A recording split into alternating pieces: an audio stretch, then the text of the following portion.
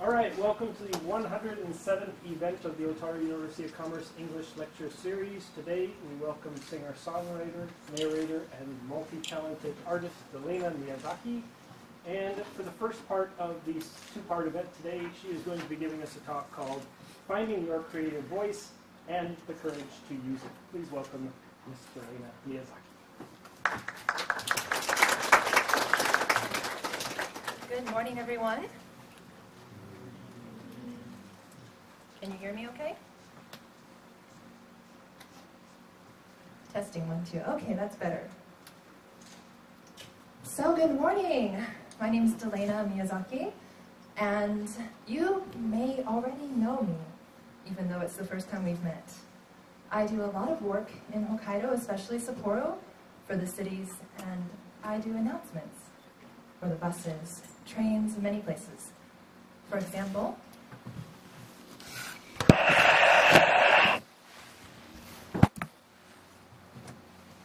you've maybe heard this before. The next stop is Sapporo Station. The next stop is Otaru Station. Please be careful not to leave any of your belongings behind. Anyone heard that before? Okay, somebody in the back. Yes, so I do work with JR Bus, Hokuto Bus, also Esda, Kibo, Reira. Let's see, we also can hear my voice at the ropeway in Moyoyama, also the ski jump, Okureyama ski jump, the chocolate factory, and many other places like Sapporo Art Park. Also on TV, you might see me every day with a commercial for Oikawa Shichiten, Oikawa pawn shops. So, anyway, that's just a little bit about me and what I do. And narration is a big part of my work, but it's not my biggest passion. I'd like to share a little bit about that with you today.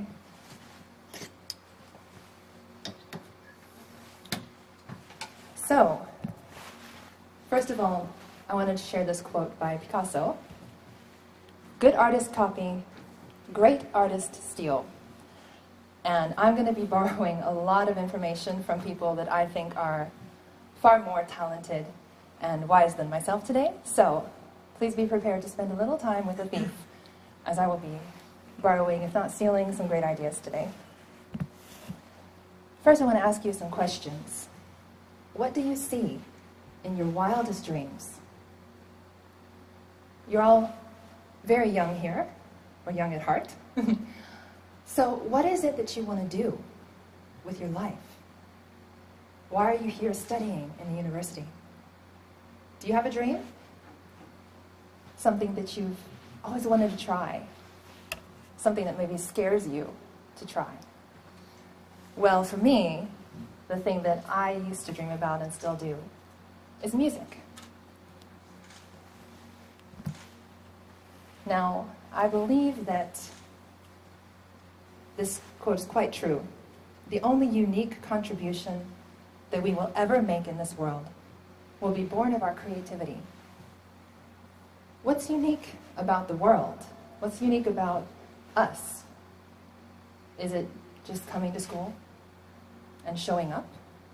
Or going to work and showing up? Doing the same thing that everyone else is doing? Are these the things that really impact and change the world? I'd like to think it's the creative things that we do, the unique things, the things that stand out from the rest of the world, that really impact what we're doing. And so I offer this. When I was a child, this is me at about 5 years old, and my mother, I used to be extremely shy. I was so shy that I didn't have any friends to speak of. No one believes me because I'm usually telling this story from a stage, but it's very true. Now, when you're creating things, it can be very scary because people might not like it. You have to really put yourself out there when you show somebody your work. The thing is that mothers always have to like it. I think it's a rule in the parenting handbook. And my mother's always been very supportive of me. But she couldn't help me when it came to my fears about how people would accept or reject me. And I always felt like maybe I was a little different, the way that I thought and the things that I wanted to do in my life, and that it wasn't exactly what everyone else was doing. So this quote by Brené Brown, that vulnerability is the birthplace of creativity, has been very important to my life. You see, you can't be creative without being vulnerable. And I know vulnerability is a big word, even for me. And there's a big misconception about it. Most people think vulnerability means weakness. And it's a bad thing. You can't be vulnerable. Especially if you're a man, you know, you should be a football player, a baseball player, you should be strong.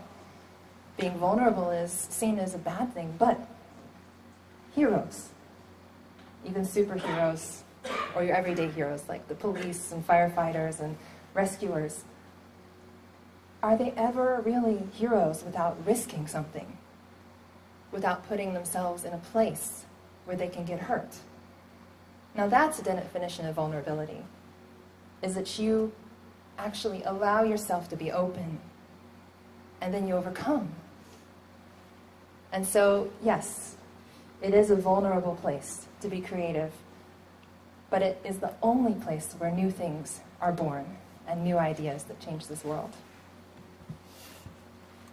And so art can change us, and we can change the world. He says the future belongs to us, and I think that art is a force that can change the world. Have you ever been changed by art? Especially when I talk about art, a lot of the time today I'll be talking about music. Do you have a song? It's a very special song that when you hear it, it takes you to a place. It brings back a memory from your childhood or a special person in your life.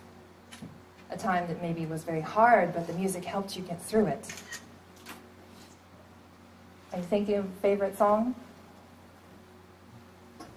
Does anyone have a song that they can say that, yes, this song really impacted me or changed the way I thought about something?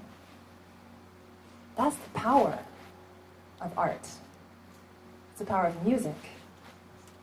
And we all have the ability to create things like that inside ourselves. So, this is me. You might recognize the Sapporo factory. I will actually be performing there later this evening. And I told you that I was very shy growing up. In fact, there was a story I meant to share. When I was about 10 years old, I had an opportunity to sing a solo in a children's choir. They asked, like, Delaina, would you sing this solo for us? I really wanted to do it, but I was scared. I thought, no, I'm not a singer. I'm not really a good singer. I can't do it. And so I said no. So my best friend sang the solo instead. I don't want to say that I was jealous, because it was a Christian summer camp, but I was. And I never forgot the way that I felt saying no to an opportunity of something I really wanted to do. Now, that wasn't the last time I said no to opportunities. Certainly not a shy girl like me. But if I talk about that, then it segues into this violin picture. So I started playing the violin in junior high school. I'm not exactly sure why, but I had this desire that I wanted to either play the violin or the saxophone. And I could not make up my mind until the last minute. But finally I decided, okay, violin.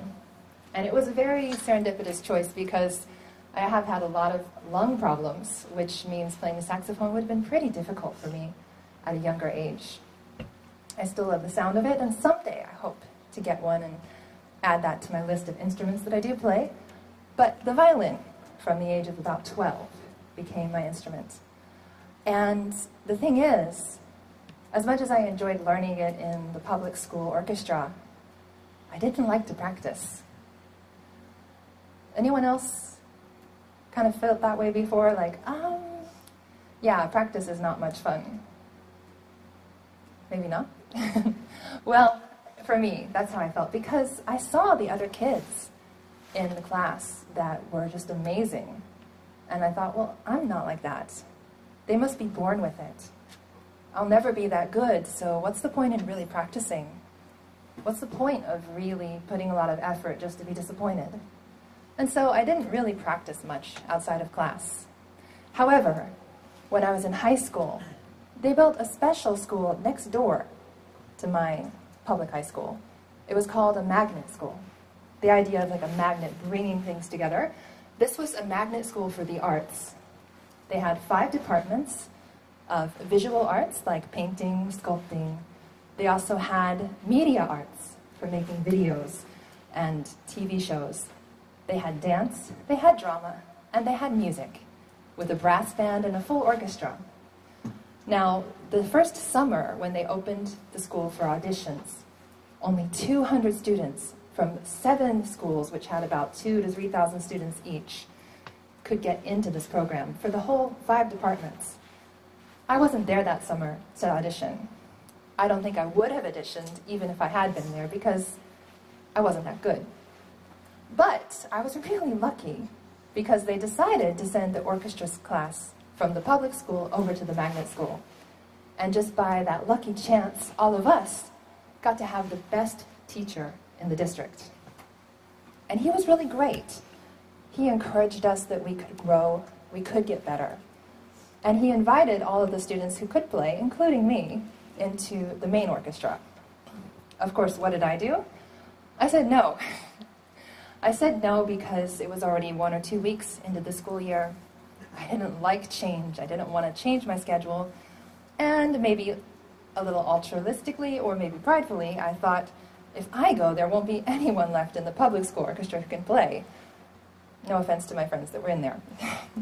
Still, I stayed, and then the next year with the junior high school schedule, I was swamped. I had no extra room to add any other classes beyond the ones I had to take. And so I just stayed in the regular orchestra again. But my teacher really encouraged me to audition that summer, and so I did. Now, the junior year, I had played viola for a change, just because they needed one. So I practiced viola for most of the summer. Not every day, not every other day, but some. However, I didn't bother using sheet music. So when I got back to school and I realized that I'd been accepted for a viola part in the magnet school orchestra, I had completely forgotten how to read viola music over the summer. Now, what worked out really well for me is that they had one more student, a violist, who really wanted to be in the program, but there was no space. But they had 2 open chairs in second violin, which is what I'd always played before. So my teacher asked me, Delaina, would you move to the violin section for us so this other student can have a chance? I gladly took it, because I remembered how to read violin music. And from that, I was inducted into a special program, 3 hours a day of music. Music theory, full orchestra practice, private sessions with tutors, practice, or a chamber orchestra. Even in my senior year of high school, with all the hard-level English classes, math and science, my most difficult class was that freshman-level Music Theory 101. I will never forget it. And so you have to wonder what happened between me being so shy to being on a stage like this. Well, about that same time in high school when I entered the program, when I was about 15, I got sick of it. I really decided that it just does not pay to be shy. And so I started to break out of my shell. That vulnerability we were talking about, yeah, I decided it was worth it to go ahead and show my true self to people. And I was not a popular kid. I wasn't a sporty kid. I was one of the outliers, you might say. But I did have a nice community of friends. Now, this is the key point, it's mindset. That's what changed for me when I said, it doesn't pay to be shy. There's nothing good about it. What is your mindset? I want to do a little quiz. So does everybody have something to write with? Great. So you don't have to write down these questions, but if you would, please write down the number of the question, and then your 1 to 10. Do you strongly agree or disagree with each statement? Is that okay? Everybody understand the process? So I have 6 questions. I'd like everybody to take their paper and pen and write 1, 2, 3, 4, 5, 6. And then when we read the question, just if you think, yes, I think that's true, yes, I agree, then somewhere close to 10, how much you agree. If you think that's not true at all, no way, then on the other side, don't agree at all. So you can see the first question. How much do you think it's true? The most amazing singers in the world are just born with it. No, that's not true. It's a 1. Oh yeah, I agree with that. It's 10. Okay. Everybody good with number 1? All right, if we need to go back to it, I will. But number 2. Even naturally gifted singers can improve with practice and applied technique. Means even if you have a good voice, and it's easy for you, that you can still get better. So do you think, yeah, it's possible you can become a better singer if you practice and have technique? Or no, you're either born with it or you're not. Don't worry, you won't be graded on this. Okay, moving on to number 3. You really can't change the quality of your voice. Means your voice is your voice. You can't change it. Can't make it better. Yes or no? Okay, moving on. 4. A person's ability to grow, learn, and persevere is more valuable than innate talent. And that just means that your God-given talent, as we'd say, what you're born with, is not as important as your ability to grow, or to learn, or to press on and persevere. Okay? 5. Only musical geniuses can come up with amazing melodies for songs. Amateurs just can't do it. So think about your favorite songs, your favorite melody. For example, everybody knows the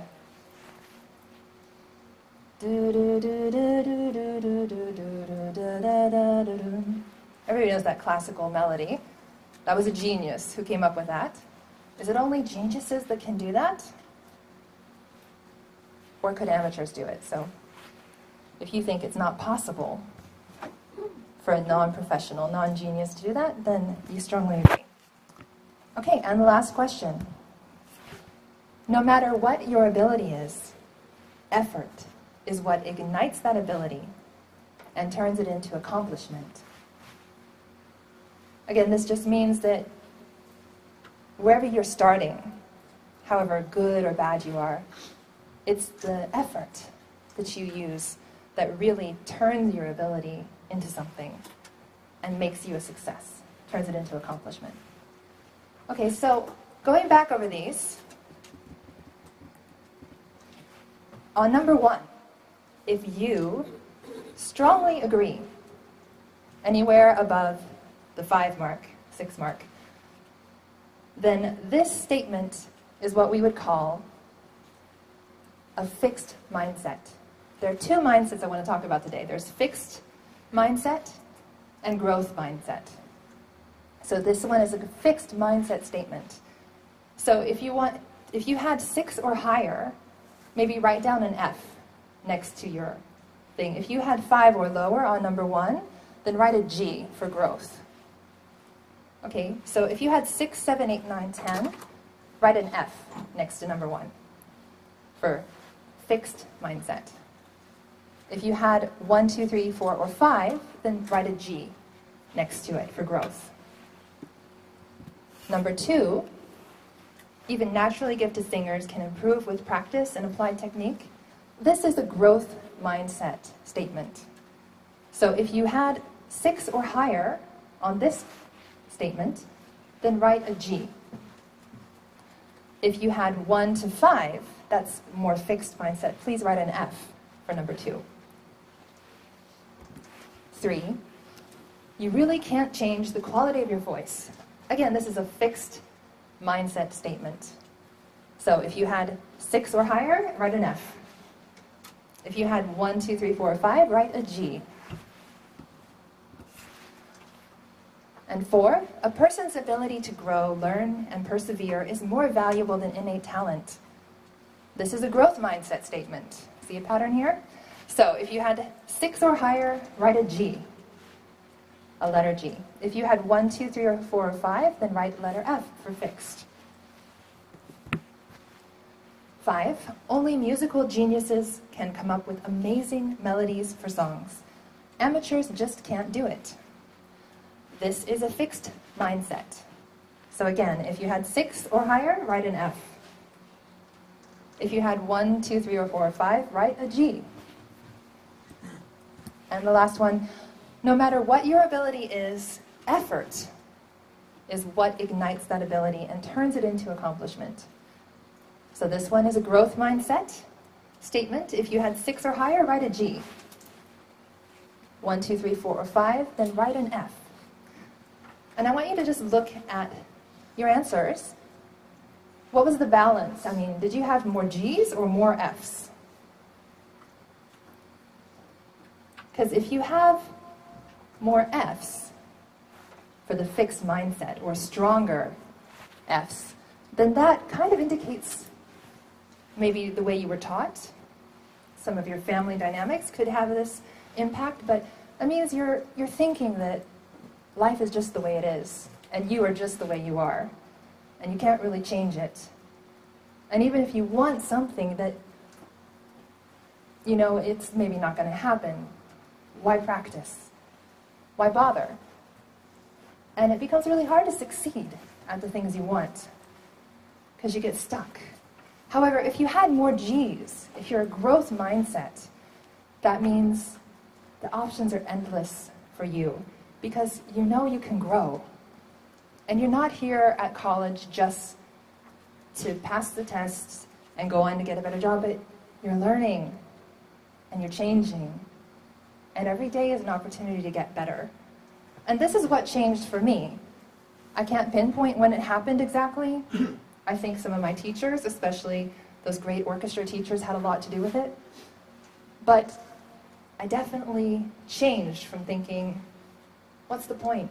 I'll never be that good. Why bother practicing? To thinking, yes, if I practice a little today, a little tomorrow, and a little more the next day and the next day, I will get better.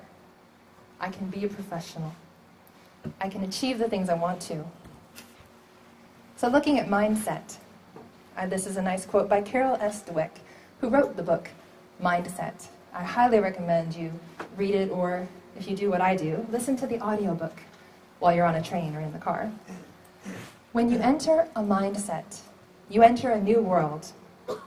In one world, the world of fixed traits or fixed mindset, success is about proving smart or talented, validating yourself.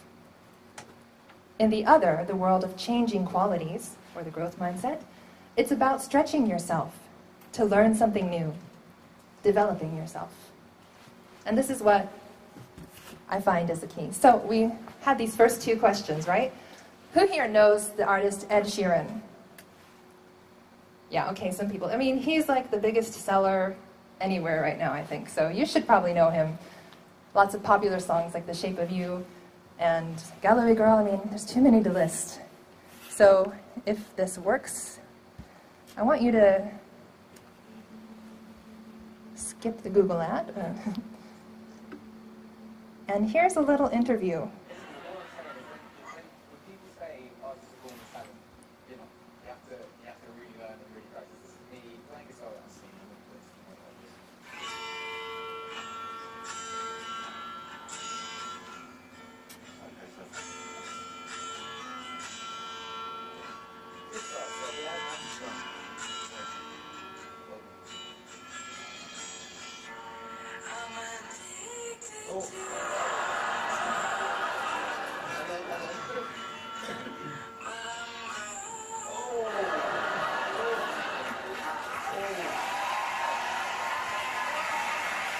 you know what?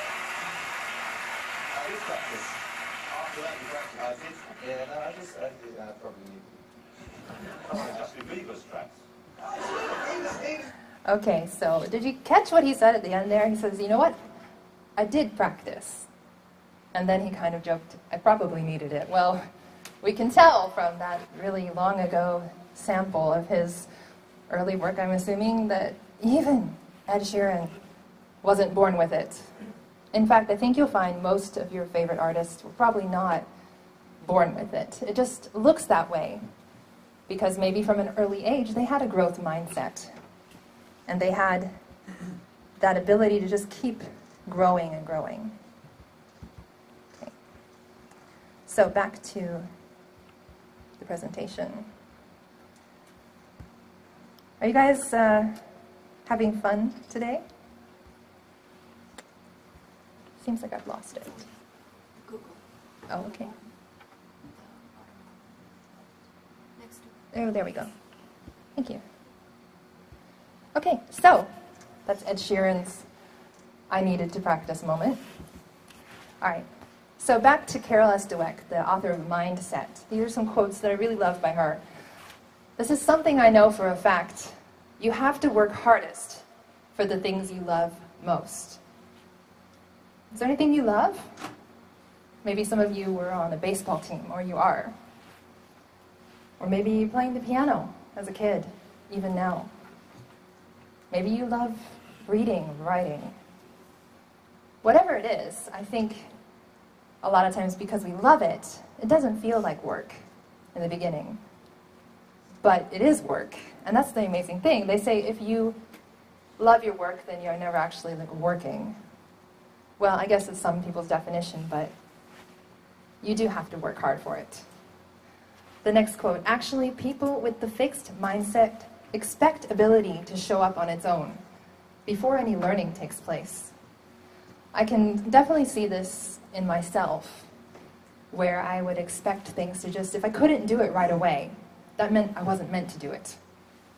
If it wasn't easy for me to play the violin or the guitar, oh, then I should just give up. And that's why I didn't start learning a lot of things until later in my life, because I didn't have the growth mindset to really pick it up. And now success is about being your best self, not about being better than others. Failure is an opportunity, not a condemnation. Effort is the key to success. Who's here is afraid of failing? Me. I really don't like the idea of failure. At least I didn't. But over the years of getting more and more of a growth mindset, I've come to see my mistakes. And let me tell you about some mistakes. One of the jobs that I do that is not especially well known is I am a wedding pastor. So I get up in front of audiences of about this size or more sometimes, and 95% in Japanese ask people if they want to become husband and wife. Now that is a high-stress job, because you're not allowed to make mistakes. But everybody makes mistakes. Even when you are talking and you suddenly mess up a line, you have to keep going. And you can't really let it show on your face that, oh, I just messed up the whole like, chikaimasu ka? Hai, chikaimasu. You know, that wedding. Yes, I do. Yes, I do. So the thing is, if you make a mistake, you go, okay, I'll remember that next time. Next time, I definitely won't be doing that. And you grow. And you don't let it hold you back. That's a wonderful thing about a growth mindset. Also, I felt for years when I was younger, like comparing myself to other people. And, oh, they're much better at me than the violin, so again, why should I try? Or, well, at least I'm better than he is. You know, when I was in the orchestra, in that special program, when I got into it, when they asked me to take a second violin seat, there were only 2 seats left, and they were in the back. And so for most of my career in that program, I was the worst violinist in the entire school. But I was still there. And so, yeah, that is making the whole, I'm better than the people who didn't get into the program comparison, perhaps. But you know, it was an amazing thing just to be part of it. And so many of the kids in that program had a growth mindset. And they were like, Delaina, no, you don't have to feel bad that you're the last chair. You're here, you're in the program, we're all special, we all are putting in an effort. And it was really an amazing experience. And so back to my true passion, music, the mood-altering, non-fattening wonder drug. Ask your doctor if music is right for you. Common side effects include, but are not limited to, spontaneous happiness, increased memory and motor function, connection to others, movement of the feet and head, and the occasional persistence of catchy melodies. I just love that. Okay, so now I'd like to perform a song for you. And talking about challenges, this picture is from something I did this summer, a Facebook Live music series, where I went online live to the world and performed for 8 days a song every evening, just to get feedback, just to throw my creative work to the world. And I'd like to do one of those songs for you now.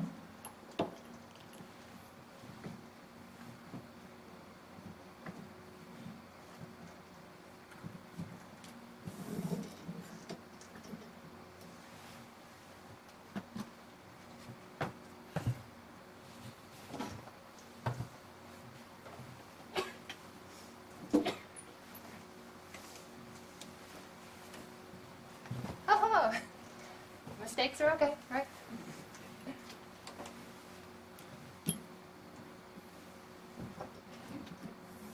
I was so happy there was like a tall chair here, but now I'm not so sure. Okay. Yeah, it's actually pretty good, but new experience for me. And just a side note, I was feeling like time was flying recently. And I hear it's not really supposed to happen until you're older, and I don't feel that old, so I researched it and read that one of the reasons it feels like time really speeds along as you get older is because you're not experiencing new things. And so, I love the opportunity to experience new things like falling off my chair in front of a large audience. The song is called That's All I Want.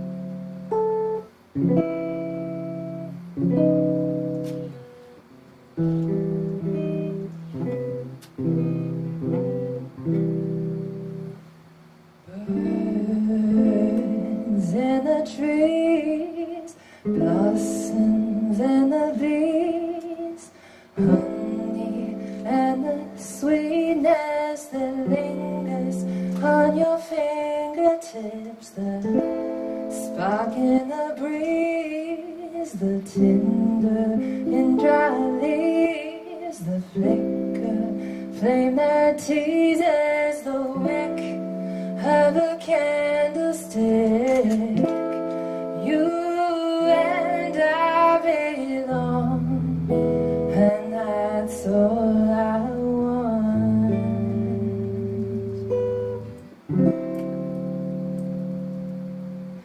The cotton in your sleeves, the thread in the seams, the blue in the jeans, sitting tight across your hips. You and I belong, and that's all I want.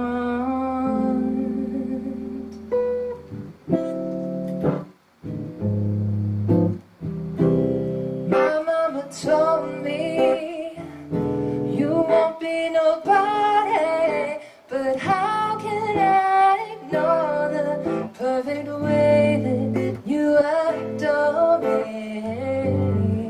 You're the melody in my song, and that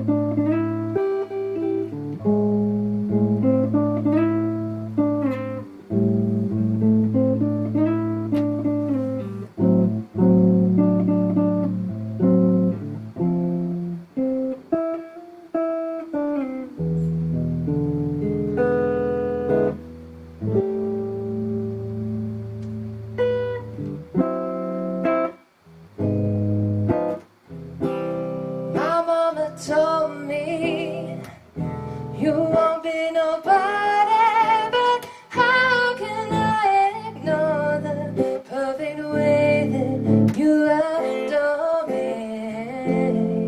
You're the melody in my song, and that's all I want.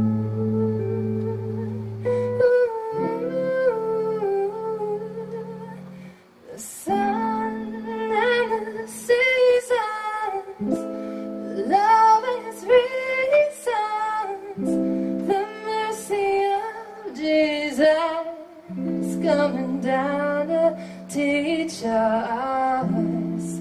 You and I belong. That's all I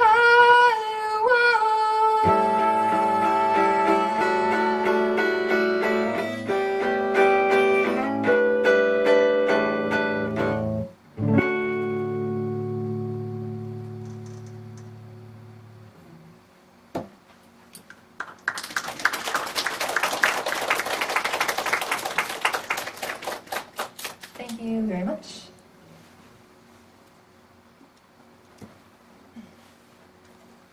So, I'll be performing this afternoon in the Commons area, but as it's coming up close to Christmas time, I thought I would sing one more in this impromptu live in the presentation. The last song was an original, That's All I Want, and if you caught the lyrics, I'd just like to say that it talks about the things you find in nature that are always together, and the fact that you and I belong together, and that's all I want. The next song is a Happy Christmas tune that I wrote one summer day, not that long ago, and it's called Mistletoe Destiny. It tells a nice story about how a couple met and fell in love.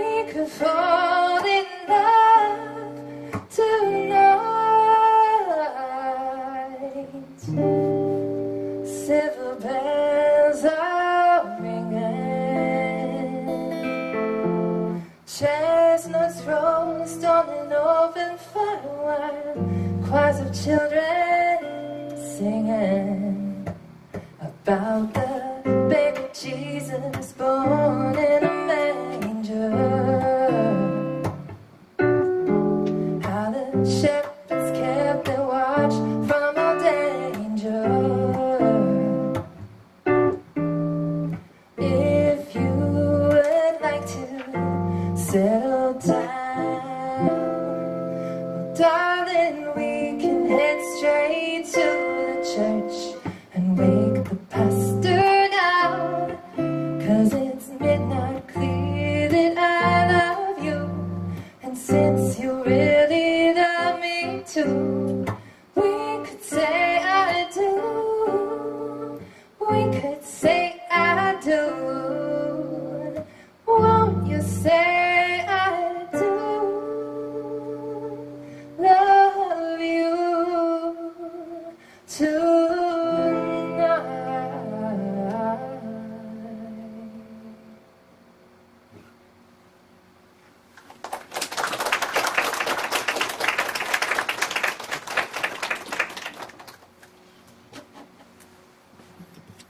Thank you very much. And so, of course, those being original songs that you've never heard before in your life, you might not know what to think of them, but it wasn't something I was born able to do, that's for sure. And every artist that you love and every songwriter that you enjoy the work of was not really born with it either. It's craft. And it's something that I think anybody can learn to do if they have a desire to.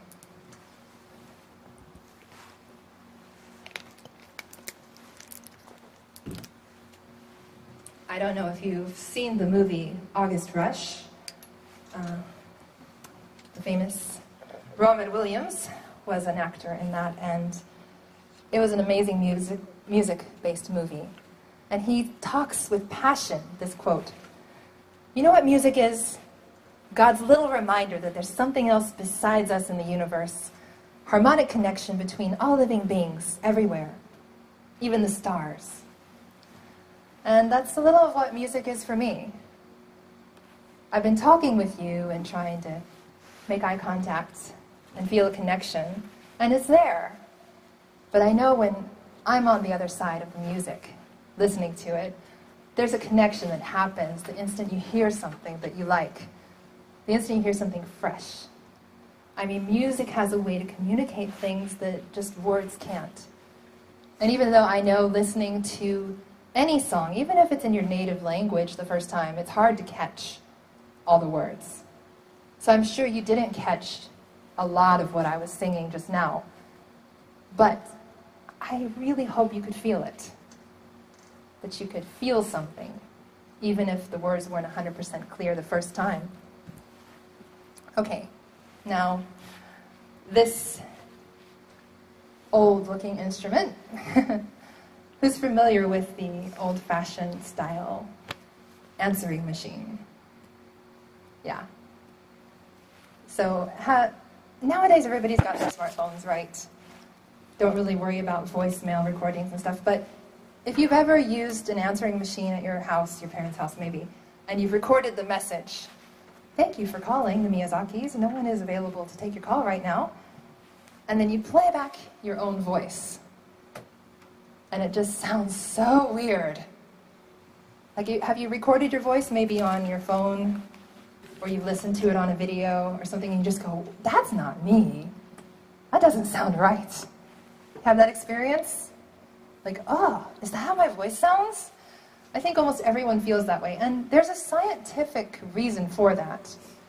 The fact that your ears are so much closer to your mouth is one point, but your voice tends to sound much more resonant and deep to yourself because you're also getting a lot of the sound conduction through bones. And it's just a scientific thing that your voice is going to sound a little richer coming from your own head than when it's projected out. And I didn't like my voice that much either when I heard it recorded for the first time. But then I started doing something. I started recording my voice a lot when I would have song ideas, and I didn't want to forget them. I had an old-fashioned tape recorder. I would even take that in the car on my drive between Florida and North Carolina for college and record ideas driving down the highway. Now I use this. And I got used to my voice. And I even started to like it. And also that recording and listening back kind of helped me see what I liked more about my voice when I used it some ways and what I didn't like, and to kind of develop it. And here's the interesting definition from Wikipedia about the human voice. The sound of each individual's voice is entirely unique, not only because of the actual shape and size of an individual's vocal cords, but also due to the size and shape of the rest of that person's body, especially the vocal tract, and the manner in which the speech sounds are habitually formed and articulated. In other words, everyone has a really unique voice. Of course, you can mimic it and try to sound like somebody else, but really, your voice is almost as unique as a fingerprint. And speaking of unique voices, you may or may not know who all of these artists are, but you can't deny they have unique voices. Bob Dylan is not actually the first songwriter to win a Nobel Prize. He's the second, but the first was back in 1913, I believe. So not as well known. But he's definitely made a huge impact on the world. And if you don't know his voice, then I had a link here. Where did it go?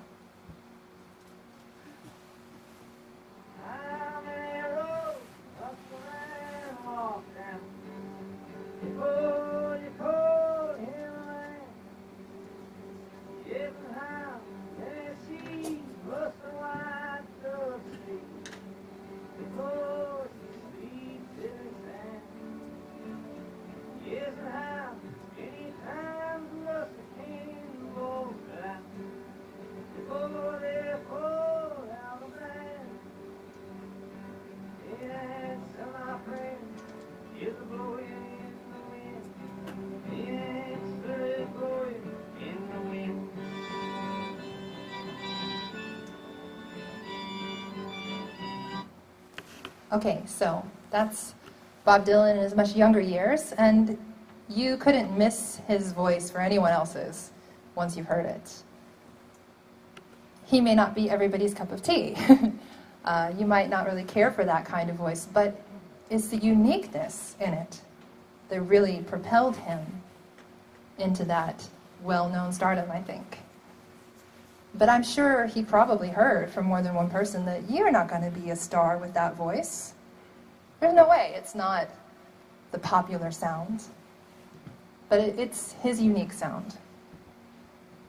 And the same thing with this artist, you probably know from the Southern All-Stars, Keisuke Kuwata. Now, what's unique with him is the way he pronounces things.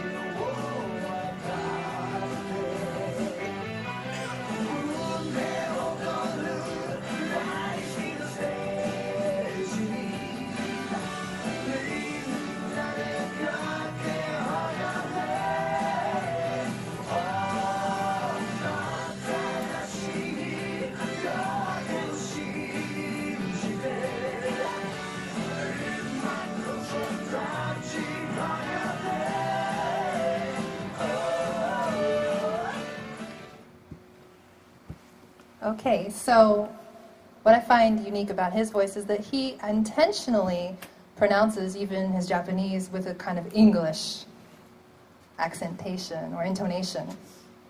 And I heard from his history that he was told, you'll never make it in this industry. You don't have the voice. That style's not going to be popular. But they're one of Japan's most successful bands. And he's one of the most successful songwriters. You may not know this artist, Hayley Williams. She fronted the band called Paramore. And she's got an excellent voice. I don't know that anybody would say she doesn't. But she also has a kind of unique way of phrasing her words and the accentation on that. And let's take a little listen to a live concert she did here in Japan.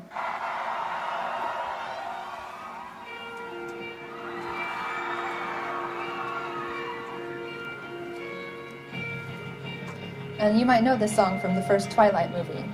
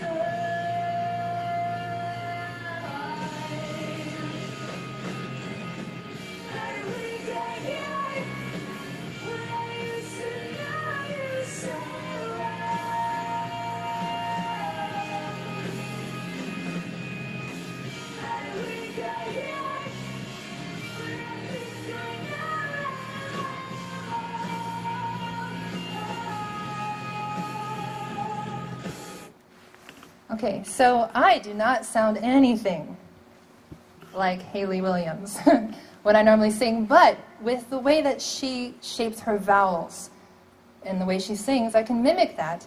Ha, not in her key though. Like, what was it? How do I... No, wrong key, I'm sorry. How do I decide what's right when you're always on my mind?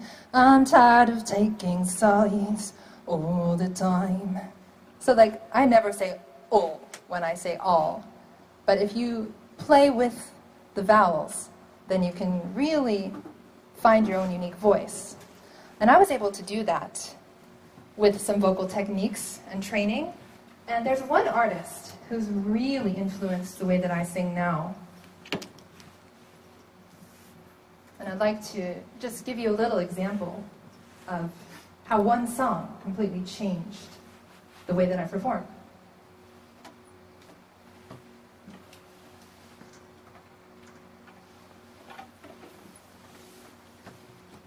The artist that really influenced me is Norah Jones. And her song, Don't Know Why. When I finally learned to sing it and play it, she's got this amazing, rich vocal tone and texture. And so my voice tends to be quite clear, which is why I'm a good narrator. I have a very standard American accent from the Midwest, not a particularly distinctive accent per se, nothing like the, "Hi y'all, I'm from Texas," or "I'm a Georgia peach, nice to meet you, I like some pecan pie," or the, "Hey, California surfing's so cool, dude," or New Yorkers, you know, real tough and stuff, or even the Boston famous "park the car in the parking lot." I mean, these are all American accents. And mine is right in the middle, fairly standard. So, Norah Jones song.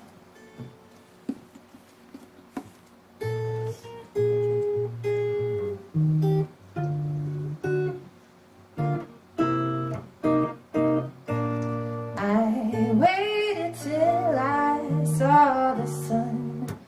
Don't know why I didn't come. Left you by the house of fun. Don't know why I didn't come. I don't know why I didn't come. When I saw the break of day, wish that I could fly away. Instead of kneeling in the sand, catching teardrops in my hand. My heart is drenched in wine. You'll be on my mind forever. I'd cross the distant sea, I would fly in ecstasy, but I'll be a bag of bones, driving down this road alone. My heart is drenched in wine.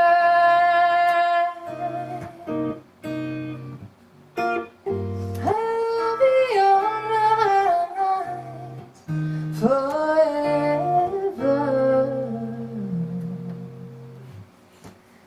So that's a little of Norah Jones and her unique vocal influence and what it's done for me.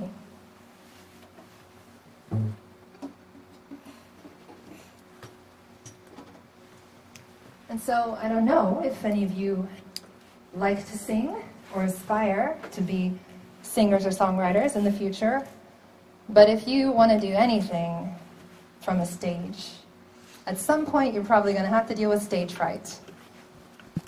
I know I have had to deal with it.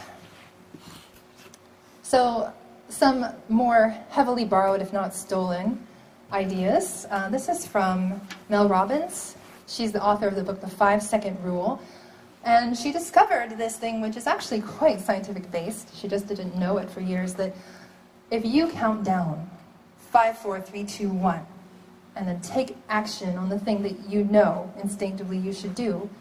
It'll short-circuit the thing in your brain that tells you not to do it.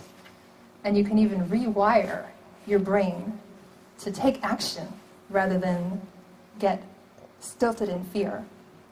She says, if you only ever did the things you don't want to do, you'd have everything you ever wanted. Meaning the things that we don't want to do usually are the ones that will get us to our goals the fastest. So the 5-second rule is the moment you have an instinct to act on a goal, you must physically move within 5 seconds or your brain will stop you. 5, 4, 3, 2, 1, go. And if you look at this little diagram, the character says, I'll write an article.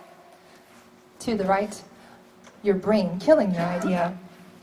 Your brain after 5 seconds, you can't do that. You're not a writer. You don't know how to write. I'm pretty sure you won't finish it again. And you think, yeah, writing is a bad idea. And then what just happened to my day? But if you follow the 5-second rule over to the left, 5, 4, 3, 2, 1. Type, type, type, and yay, I'm done. That's how it works. So the next time you have a book report to do for school, or some other studying, and you're thinking, 5, 4, 3, 2, 1, and you go. And you'll find yourself accomplishing a lot more things. And so if you're an artist, and you're standing there getting ready to go on the stage, and you still have a choice whether to do it or not, just 5, 4, 3, 2, 1, go. Don't ever count up because there's no stopping. You just keep going. So always count down, and like a rocket, just shoot off. Now, somebody else that I really have gained a lot of wisdom from is this lady, Brené Brown. I believe she has the #2 most viewed TED Talk of all time on the power of vulnerability.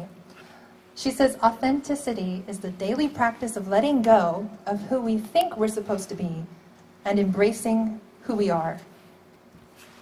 Also, perfectionism is a self-destructive and addictive belief system that fuels this primary thought. If I look perfect and do everything perfectly, I can avoid or minimize the painful feelings of shame, judgment, and blame. Now, I face this. I can tell you, and I'm sure you realize, I didn't play any of those songs perfectly. One, I'm not a morning person. In fact, I usually don't go to bed until 3 or 4 in the morning a lot of nights because I'm up writing music or working on translation work with my husband, who's a night owl manga artist. So, yes, maybe not my best, but if I waited for everything to be perfect, then I wouldn't maybe ever get on the stage. And if you keep saying, I have to wait until my art is perfect, until my work is perfect, until my English is perfect, before I can have that conversation, before I can take that trip, you'll be waiting forever. So don't let perfectionism or this idea that it's going to save you from embarrassment and hardship and blame and shame. Don't let that keep you from doing things, because those things will come either way, but it's how you take them and how you let them affect them that's really going to change everything.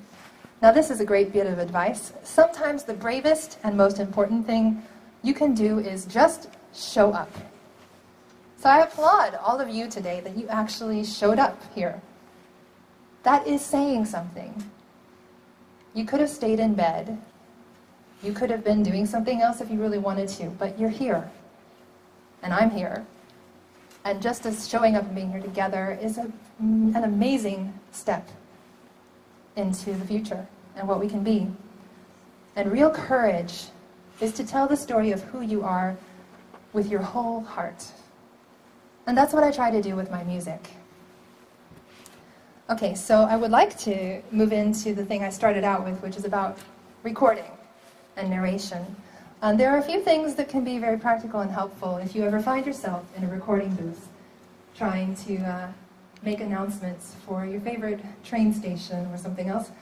One thing I've noticed, and you may have too, when you try to speak English versus Japanese, when you have the Japanese aiueo, sashiseso, you can speak Japanese without actually having to move your lips half as much, I feel, as English.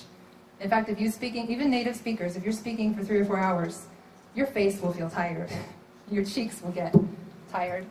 And so we have a lot of plosives like B's and P's and T's that make a popping sound on the microphone. A tool that's helped me greatly is a simple thing called a pop guard. I didn't bring one today because it's not necessary with this kind of microphone, but microphones in recording studios are, like this one you can see in the picture, are very sensitive.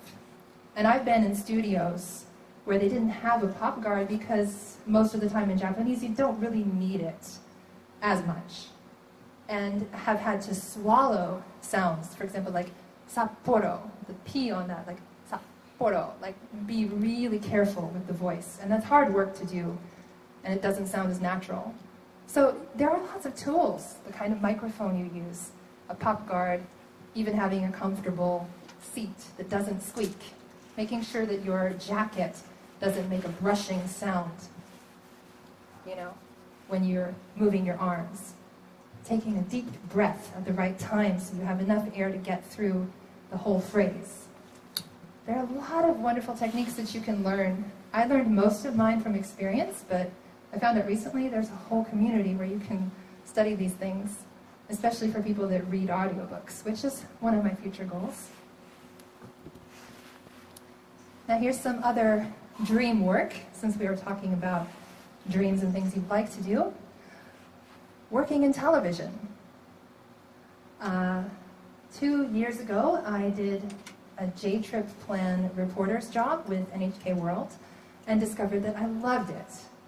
As a songwriter, it's really easy for me to be stuck in my head and thinking about songs and creating stuff all the time, but as a reporter, you're looking around going, what's interesting here? What can I share? Who can I talk to? What's going on? And you're just, all these antennae are instantly going up. And I loved that presence. So you might have seen some of these things. Here at the bottom, well, here, let me go up to this. I sang. Grandia.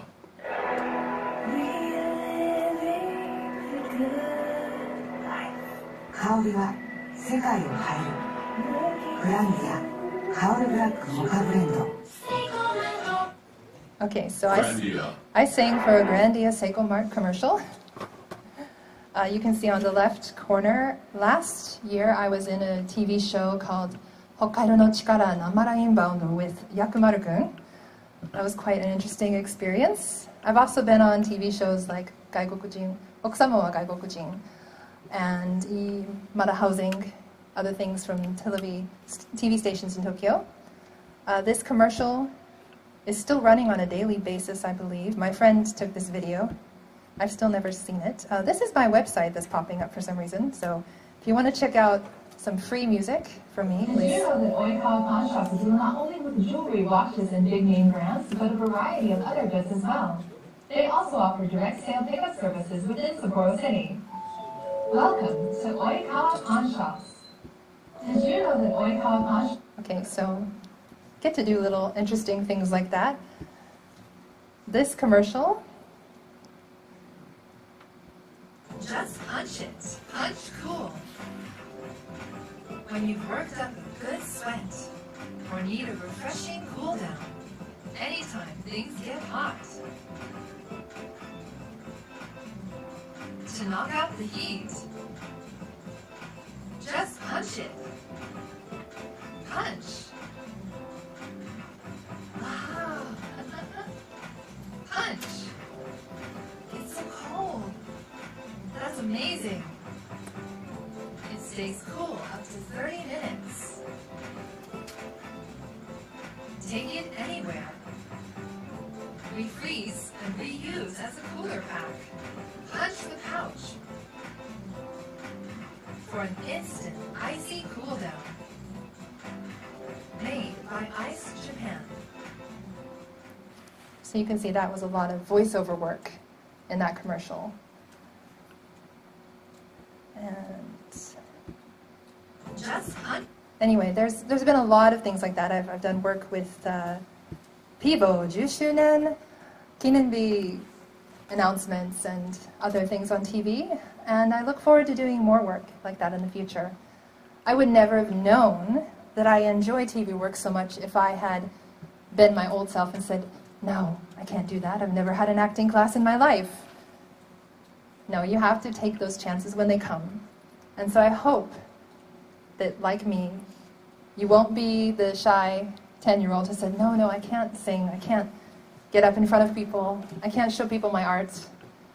I hope that you will have the courage and the vulnerability to stand up and share your true self with the world and find your own unique, creative voice and the courage to use it. Thank you. I'm Delaina Miyazaki.